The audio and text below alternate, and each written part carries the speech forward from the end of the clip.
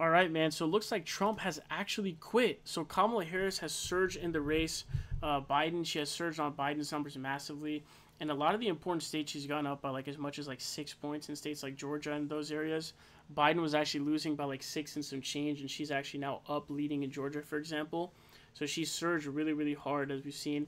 That surge looks like it's actually stopping right now, though, because it looks like she's contracting a little bit in the polls. I think she's probably hit a cap of what she can do with what she's done so far.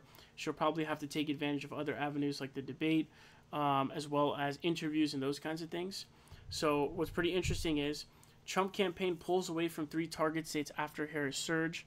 Ex-president diverts resources from states he boasted about winning while Biden was Democratic candidate. Donald Trump has quietly wound down his presidential campaign in states he was targeting just 6 weeks ago, amid polling evidence showing that Kamala Harris's entry into the presidential race has put them out of reach and narrowed his path to the White House. The Republican presidential nominee's campaign has diverted resources away from Minnesota, Virginia, and New Hampshire, states Trump was boasting he could win while Joe Biden was a Democratic candidate, to focus instead on a small number of battleground states. Money is being poured into the three, quote, blue wall states of Pennsylvania, Michigan, and Wisconsin, which were all carried by Biden in 2020 and are seen as vital to the outcome of November's election. Special attention is being paid to Pennsylvania, which is 19 electoral college votes, and where a new CNN poll shows Trump and Harris tied at 47% each. Resources have also been transferred to southern and southwestern Sunbelt states, namely North Carolina, Georgia, Nevada, and Arizona, where Trump previously had healthy leads over Biden that have whittled away since Harris replaced the U.S. president at the top of the Democratic ticket. So it's pretty interesting is basically there were polling numbers that were showing that Biden was actually close in other states that they thought they could potentially win. And I was actually really happy when the news had come out because the article actually talks about how Trump was actually planning to open up a bunch of stuff in the state of Minnesota. He was supposed to open up a bunch of new offices and everything. And I thought that was awesome because basically what I thought was he could spread himself thin. And so Trump is actually broke right now. His campaign is broke. They can't raise shit. I think they raised like $100 million, and then Kamala Harris had raised like I think like $500 million or hundreds of millions or something. So what that means is any dollar that he has, because he has less, is going to be much, much more impactful than a dollar that Kamala Harris has because she has so much more. So I was thinking if he's going to waste his time in states like Minnesota and those ones, that's great because that's one less dollar going to any battleground state. So that was what I was actually really excited when I saw that. But we can check out the polls and kind of compare what they look like between the two.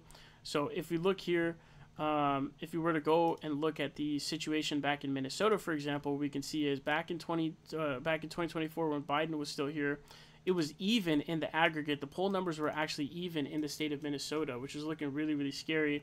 Minnesota is kind of like this faux swing state because it definitely leans blue, but it's kind of like really close, but it leans blue. So it's kind of like this faux swing state.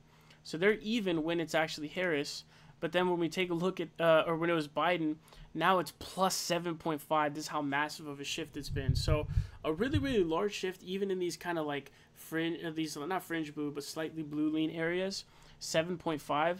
Another state being New Hampshire as well. New Hampshire is also another really close blue state. Harris is up by 6.9 points. Nice.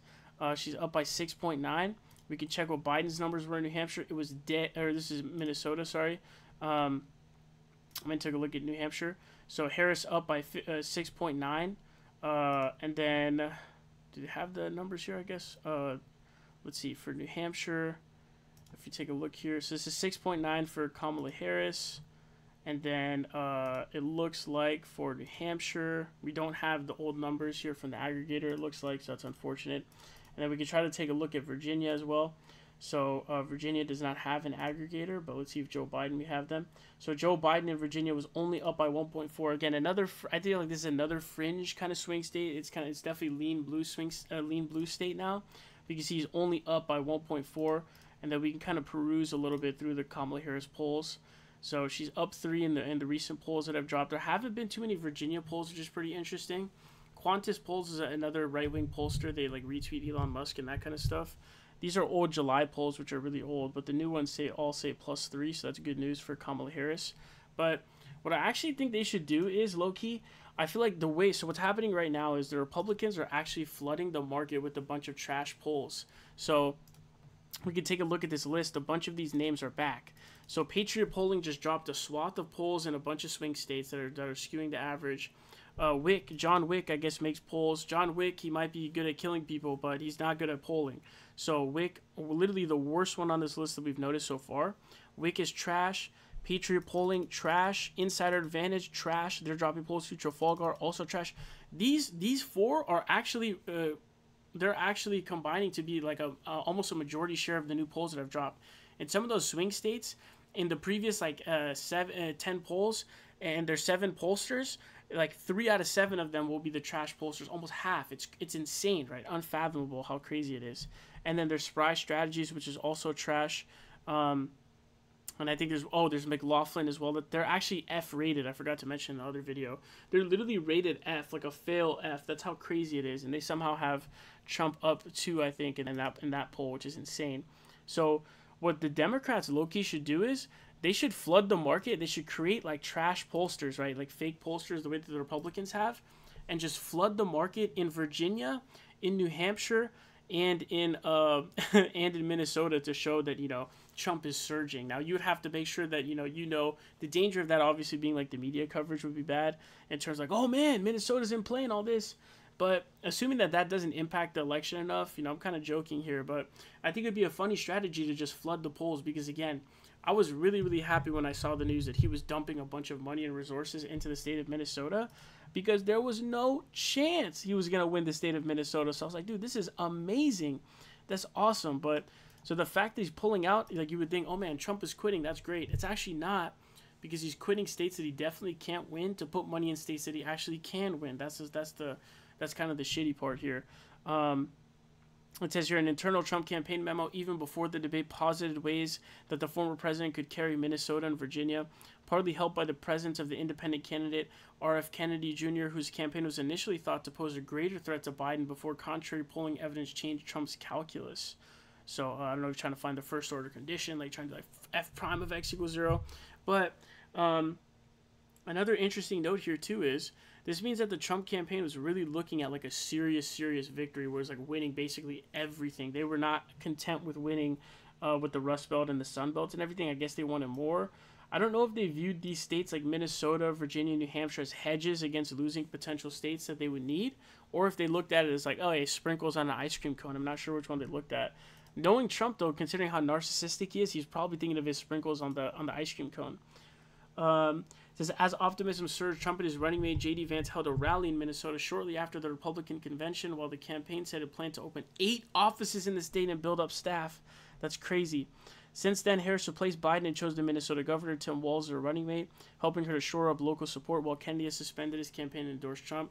Another interesting thing is, too, we were always talking about how Tim Walz was kind of like, you know, he didn't have like the swing state advantage thing that, you know, Josh Shapiro had. But considering that, you know, the Minnesota was so close with Biden, you could kind of consider it that way. I mean, he was only up by like 1 point, so you kind of think of Tim Walz as, you know, technically being like a swing state person or having some kind of assistance in a state like that.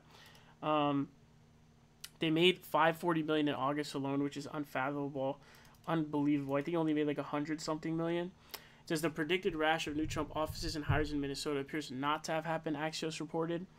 In Virginia, the site of Vance's first solo rally after being appointed to the ticket, Trump has not staged a rally for 6 weeks, and the campaign has stopped citing memos claiming he can flip the state. Its apparent slide down the priority list is a far cry from 28 June, when the former president staged a rally in Chesapeake a day after his ultimately race-changing debate with Biden. The clearest evidence of the switch in the campaign's thinking has come in New Hampshire, which a former Trump field worker said this week was no longer trying to win. I reported on that as well. That one didn't seem to get a lot of coverage outside of it, which is pretty interesting. It says Trump has not appeared there since winning the Republican primary in January and has not sent a major surrogate since the spring, despite New Hampshire being identified by Michael Whatley, a chair of the Republican National Committee after the June debate, as one of the states the Trump campaign was targeting to expand its electoral winning map. Again, I wonder if they were using it as hedges or if they wanted more, they just wanted more victories. Recent polls have shown Harris leading outside the margin of error. This election is going to be won in those 7 swing states. Lou Gargiulo, the co-chair of Trump's campaign in New Hampshire, maybe his name's Gargiulo because he gargles Trump's balls. That's where the efforts got to be put. So they've switched completely. So it's been a 180 degree. This is one of the big things that happens from Kamala Harris's surge, is that he's actually quitting these 3 states that were considered to be winnable with Biden, but no longer winnable now. So this is one of the benefits you could view as Kamala Harris winning. But the other thing is, this is a big downside because I thought he would be able to waste a bunch of his money and resources in those states that he can't win. So I was actually excited by that. So I'm actually saddened by the fact that he's pulling out of these 3 states, especially because he's broke. His campaign is broke. It's always been broke. Ever since 2016, he's always been broke. Hillary and Biden always outraised more than him, way outraised him. And that's happening again. So a strategy could be, if you're Democrats, flood the polling markets with shit polling. The only thing is they might have internal polling that they might trust instead of it. But Donald Trump is such a narc, he might believe it. He might even be down to believe it over his own internal polling because he might be like, damn, like, this just looks better. You know what I mean? You know what I mean? That's a possibility. But anyways, let me know what you guys think. But Trump quitting multiple states that he thought he could win.